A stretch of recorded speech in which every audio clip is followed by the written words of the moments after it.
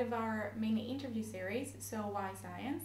And we're here today with Bart Pander, who will be speaking at the Planet Earth event at the Pint of Science in May. Bart, do you want to tell us a few words about you and what you do before I start firing questions at you?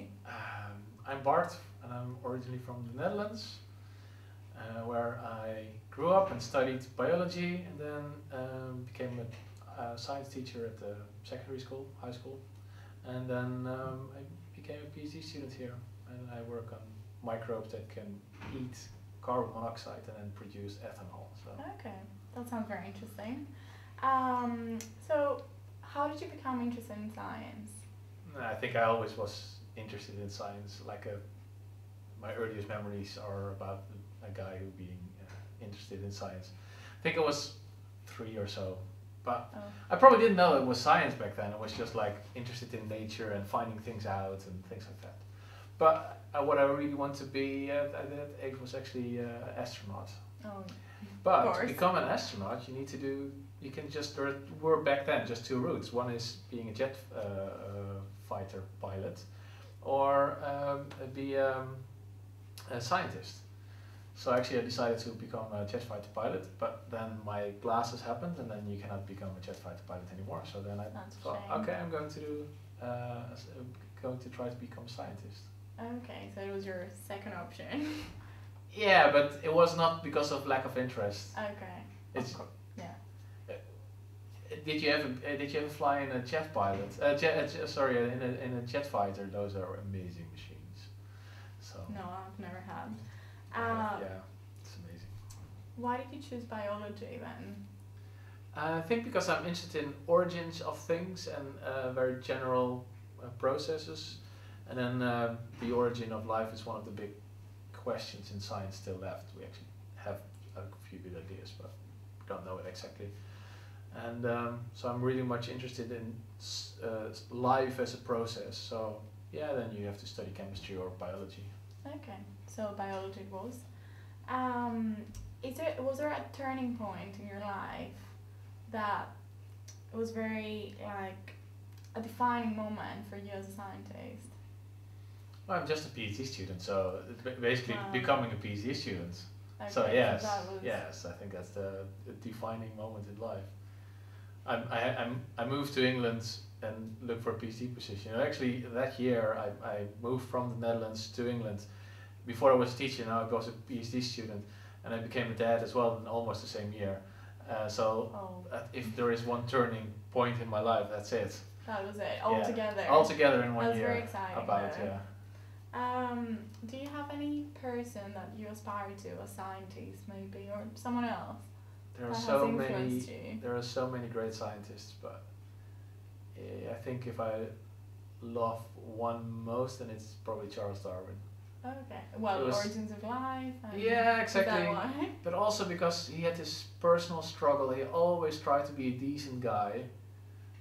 His personal struggle with how he should do the science, and he did all these small experiments. And if everyone remembers him only because of the origin of species, but he did so much more. And he was just trying to be a good guy. And being really interested in almost everything, which I'm also. He was also outside of the biological science. He was interested. Cool. I didn't know that about Darwin. Thanks.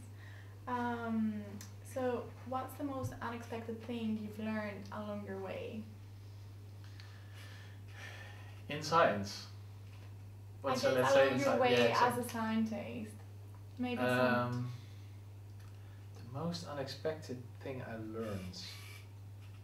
Well, actually, the most unexpected thing I learned was right in the first week. Was that how fairly simple it is to take a bottle of some salts, some water, and put a few bars of carbon monoxide, which is like the most poisonous, one of the most poisonous things I knew about. Lots of people die about it. They die from it almost every year. I put it in a bottle, and I add one or a few bacteria, and then they start to grow with this stuff.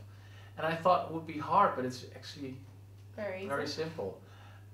Working with this bacteria is not very simple. There are many things which make it hard to work with this bacteria, but just the growing of it is actually not so hard. And I expected that to be like, wow, growing stuff on carbon monoxide. Before I started it, I thought it sounded like something very hard and dangerous, and it's actually something I do almost every day. And the first week I actually found it quite nice. Well, it's surprising. It's not a scientific discovery because we already found out to do this years ago. I just didn't know about it personally. I thought it was something hard. Well, I guess they're so different to us, like these microorganisms that you're working with, so everything is possible nature. Oxygen is a poison for them. I already knew this, but I thought getting rid of the oxygen was hard. Even that, well, it's a problem, but you can do it if you have the right equipment. Cool. So science fascinates you still, I guess. Yeah. So if you were not a scientist and not an astronaut and not a jet fighter, what would you do? I would go back to teaching, but because I already did that, I think I should answer something else. I think I would organize something or go do some like NGO work or politics or something like that. Okay. Try to better the humanity, the better the world, yeah. Instead of just the microorganisms. I think science is the most important thing, and then teaching. So I would first want to be a scientist, and if that fails, or if I'm done with that, then I want to become a teacher again. But if those two jobs I cannot choose, then I think I'm sure it won't fail. So you never probably have to choose. So what is the best piece of advice you have been given by someone else? Focus, don't do everything at the same time. Tend to do lots of experiments and they try to multitask. It doesn't work. I still try it though. Yeah. And then often it works best if I just do one experiment per week, which is a very little bit. And because we have a slow growing organism, it's you actually do very little work, but at least most of the time it works. So patience and one thing at a time. Yeah, that's which is very important. Very not my nature. Yeah. My nature is doing lots of things at the same time. Oh wow. and then but that's not that often. Then experiments fail. So that's an advice I still need to hear every day almost. And I'm learning. I'm doing it better and better. Oh well, that's the whole point. But I'm not there yet. You will get there. Yeah.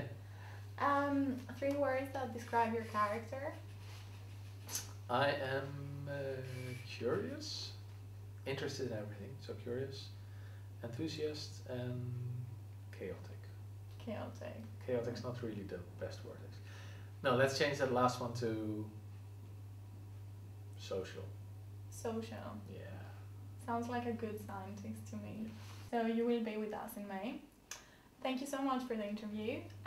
If you want to find out more about Pint of Science and our mini interview series, stay tuned. Follow us in our social media. And of course, we are looking forward to seeing you in May. Bye.